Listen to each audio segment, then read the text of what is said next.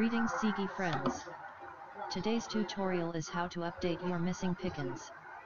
The first thing you will need is your box IP address.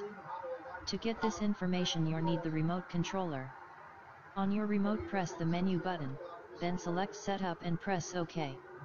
Now select Information and press OK. You will now see your IP address. It will look something like this. 192.168.0.11. Make a note of this, you will need it later. Now start up your FTP program and enter the IP address from your box into the host box. In the username box enter root, now click on the Quick Connect button. This will now connect to your box and you will see a folder in the panel below. Click on the plus sign. Scroll down until you see a folder called Picon. Click on this folder. The folder's contents will open in the panel below. Click on the top file. In my case it's called 3e.png. This could be different on your box. Now press Ctrl Hey and your keyboard to select all the files. Once selected, press the delete button.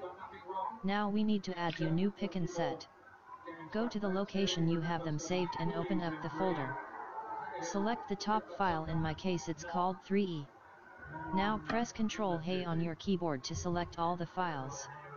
Left click and hold with mouse and drag the files to the empty panel.